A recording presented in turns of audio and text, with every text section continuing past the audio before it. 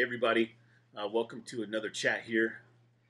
Good to see you all today. Good to talk to you today. I want to read something to you. We're going to continue just on the theme of new things and just setting our sights higher on things that are greater than what we could ever ask or think. But I want to read to you Isaiah 43:19 says this: For I'm about to do something new.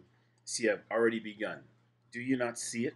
I will make a pathway through the wilderness. I will create rivers in the dry wasteland. What's amazing about that is that God is creating in us. He's creating through us rivers in the dry wasteland. And you can think about your own life. Think about how you have rivers of living water flowing out of you, which is the Holy Spirit that comes right from inside of you. And Jesus said, whoever comes to this water and drinks, you'll never thirst again. And so God is not only creating rivers in the wasteland through us, but He's creating rivers in the wasteland to us. He's beginning to flow His Spirit and move upon us even greater than He ever has before. Because where darkness abounds, grace abounds all the more.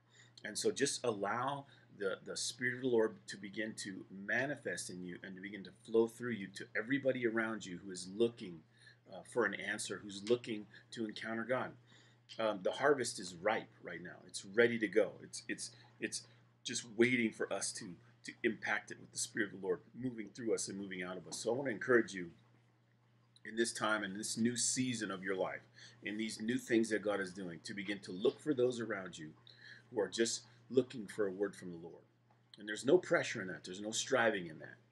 You don't make it happen. But as we're just listening to the Lord and walking in the Spirit, He's going to lead us and guide us to those who are looking to see that new thing that God is doing.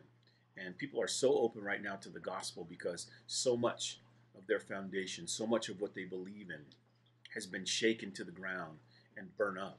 And people right now have nothing grounding them. And they really need hope. And I'll tell you what, Jesus Christ is our hope. The gospel is the power of God unto salvation.